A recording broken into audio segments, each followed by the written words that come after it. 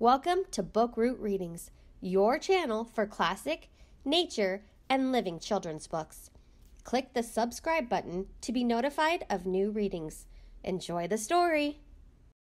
Over and Under the Pond by Kate Messner, with art by Silas Neal.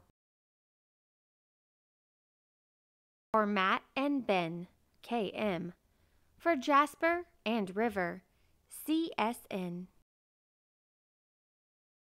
Over the pond we slide, splashing through lily pads, sweeping through reeds. The water's a mirror, reflecting the sky, sunshine and clouds, then a shadow below. "What's down there?" I ask. "Under the pond," Mom says. Under the pond is a whole hidden world of minnows and crayfish, turtles and bullfrogs.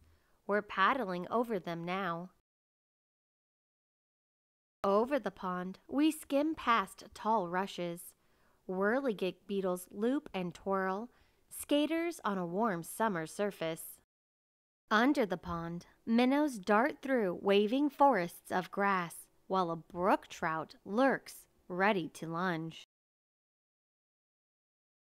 Over the pond, we lift and dip and pull past a row of painted turtles on a waterlogged tree. 1, 2, 3. They slip off and away. Splash, gurgle, sploosh, under the pond. Over the pond, cattails rustle and shoosh in the wind. Listen close.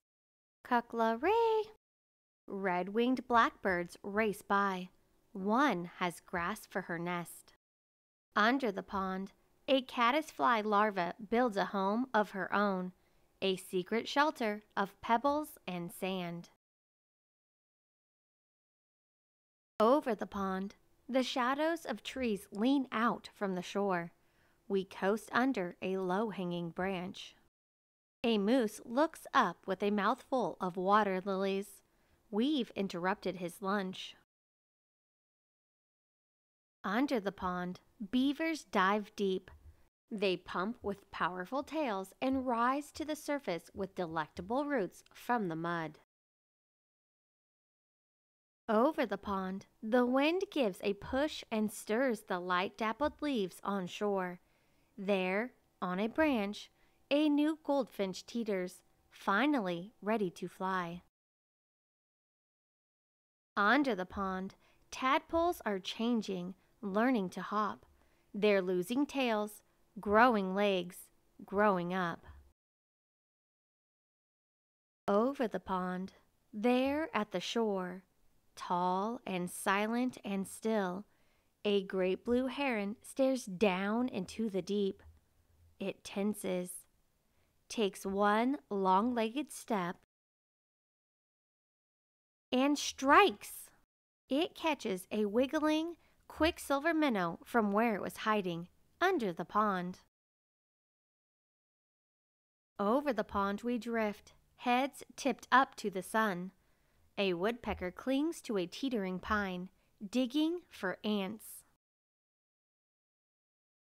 Under the pond, an otter claws for freshwater mussels. Over the pond, a sleepy dragonfly lands for a rest. His spindly legs tickle my knee. Under the pond, dragonfly larvae watch what swims by. They catch minnows in monster-fast jaws. Over the pond, the shadows stretch. Ospreys circle on quiet wings. Raccoons and mink stalk the shoreline for supper. Under the pond, with a flip of a tail, a crayfish disappears in the dark. Over the pond, we head for home. We glide, swish bump, ride up onto shore, as a far-off loon calls good night. The sky turns from sunset to dusk to dark. Night settles over the pond. The prowling catfish and drowsy turtles, the scuttling crayfish and tadpoles turned frogs, wading herons and stalking raccoons. And the hidden world under the pond. Author's note: ponds and other wetlands provide homes for plants and animals around the world. A pond is one kind of ecosystem, an interconnected community of organisms that interact with one another and with their environment. If you look back through the story, you'll find many examples of those interactions, from the blackbird gathering grass for her nest to the many animals eating plants and other animals as part of the food chain. In a pond ecosystem, producers like plants and plankton make their own food using sunlight, water, carbon dioxide from the air, and nutrients from the soil or water. Herbivores like the fish, birds, beavers, and moose in this story get their energy from eating plants. Carnivores like the great blue heron, otter, and raccoon eat both plants and animals. At the bottom of the pond are decomposers, bacteria and fungi that break down dead and decayed plants and animals to return nutrients to the soil so the cycle can start all over again. Sometimes, ecosystems are threatened by pollution or loss of habitat, but when things are going well, every organism has a job to do, and together they keep their pond healthy. This story was inspired by a canoe trip on Barnum Pond at Paul Smith's College Visitor Interpretive Center in the Adirondack Mountains. About the animals. Whirligig beetles are so well known for speeding in wild circles over the water that Kaufman Field Guide to Insects of North America by Eric R. Eaton and Ken Kaufman calls them the bumper cars of the beetle world. Whirligig beetles swim by rowing with their middle and hind legs. Their eyes are split so that half is above the waterline and half is below, so these beetles can see well both over and under the pond. Brook trout, also known as speckled trout, live in ponds, streams, creeks, and small rivers and lakes. They eat not only dragonfly larvae, but also a variety of other insects, other fish, crayfish, frogs, and even small aquatic mammals such as voles. Brook trout are both predator and prey in a pond ecosystem. They're hunted by larger fish, mink, otters, raccoons, and birds, such as the kingfisher and great blue heron. Painted turtles, named for the bright red and yellow markings on their bodies and shells, love to bask in the sun on logs. They eat insects, crayfish, mollusks, and aquatic plants. In the wintertime, painted turtles burrow into the mud at the bottom of the pond to hibernate. Red-winged blackbirds often build their nests near ponds and other wetlands, and you'll see them perched on cattails, the males calling, "Clucklary, clucklary." Only the males have red wings. Females are brown and look more like sparrows. A red-winged blackbird's diet depends on the season. They eat lots of insects in summer and feed mostly on seeds in the winter. Caddisfly larvae are architects of the insect world. As the larvae develop, they use silk glands near their mouths to make nets for catching bits of plant matter for food and to build cases for themselves, which they piece together using sand, tiny pebbles, and plant material. These cases help to camouflage the larvae and protect them from predators. But many larvae still end up being a meal for fish or birds. The caddisfly larvae that survive develop into adult caddisflies, which look like small moths, live near water, and are attracted to lights at night. Moose are herbivores, which means they eat only plants. Aquatic vegetation, such as water lilies, are among their favorite summertime meals. Moose are the largest members of the deer family. They can be 6 feet, 2 meters tall, and the male's antlers can grow up to 6 feet wide. You wouldn't think such a huge animal would feel at home in the water, but moose are good swimmers and have been known to swim several miles at a time. Beavers form the building crews of the wetland world. When they can't find a suitable home in a river, lake, or pond, they'll make one. Beavers use their powerful jaws to take down trees. They block streams with tree trunks, branches, and mud to create the ponds they love. Beavers also use sticks and mud to build their lodges, homes with secret underwater entrances. The American goldfinch nests in shrubs and saplings and breeds later than many other birds. Finches wait until June or July to build their nests so that seeds from plants like milkweed and thistle are available to feed their young.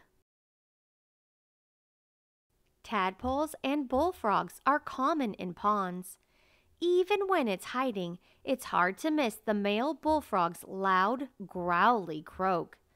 Female bullfrogs can lay up to 20,000 eggs. Many of those eggs don't survive, but those that do hatch into tadpoles, which then take up to 3 years to lose their gills and tails, fatten up, and grow legs to become frogs. You can tell a male bullfrog from a female by looking at the tympanum, or eardrum, near the eye. In males, it's much bigger than the frog's eye, while in females, it's about the same size or smaller. When a great blue heron is hunting, it wades slowly or stands still as still can be, eyes on the water. Then, in a flash, it thrusts its head into the water and uses its bill to stab a fish or a frog. Great blue herons have special photoreceptors in their eyes to help them to see better in the dark, so they can hunt day or night. Pileated woodpeckers hammer away at trees in the forest, searching for insects. Carpenter ants are their primary food source. The woodpeckers dig long, deep, rectangular holes in dead or dying trees, right into the ants' tunnels. These birds have powerful beaks and long, barbed tongues for pulling out beetle larvae and termites from the wood. River otters live in burrows on the shores of lakes, ponds, rivers, and marshes, and come into the water to hunt for fish, freshwater mussels, which they crack open on rocks, crayfish, frogs, and turtles. They're excellent swimmers, with powerful tails, webbed feet, and ears and nostrils that close in the water. River otters can hold their breath underwater for up to 8 minutes. Dragonflies love ponds and other wetlands because there are so many insects to eat. Dragonflies have 4 wings that can move independently, allowing this insect not only to fly, but also to hover like a helicopter over the pond. The blue dasher dragonfly, also known as the blue pirate, catches bugs in the air and may devour hundreds in a single day. Dragonfly larvae are just as fierce when they're developing underwater. They eat mostly aquatic insects and other larvae, but have even been known to catch small tadpoles and tiny fish in their powerful jaws. Ospreys are master anglers that fly over lakes, ponds, and rivers watching for prey. When they spot a fish, they dive feet first, clutch the unlucky fish in their talons, and carry it back to their perch or nest to eat or to feed their young. Some ospreys are seasoned travelers as well. Some may travel more than 100,000 miles, migrating over a lifetime.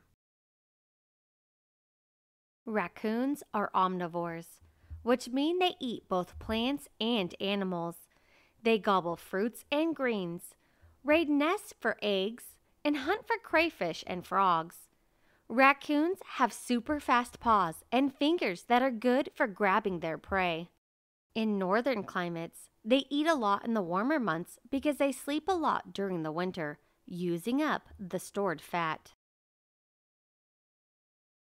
Mink live in burrows in the banks of ponds, rivers, and lakes.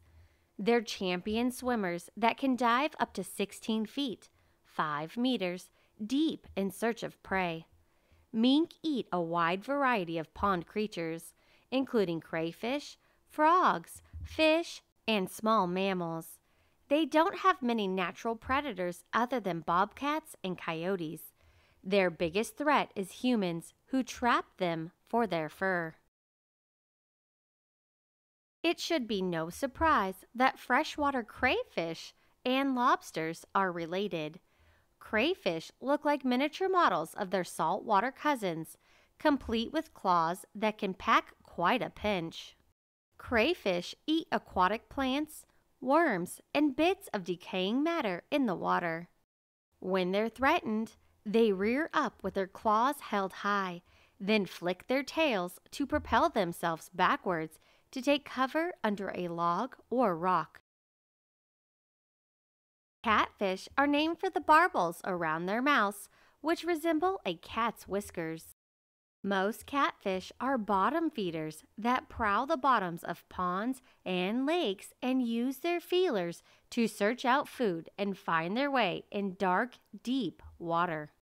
The bullhead, one kind of catfish that lives in North America, has a varied diet that includes insects, dead or alive, other fish, crayfish, and fruits or grains that drop into the water.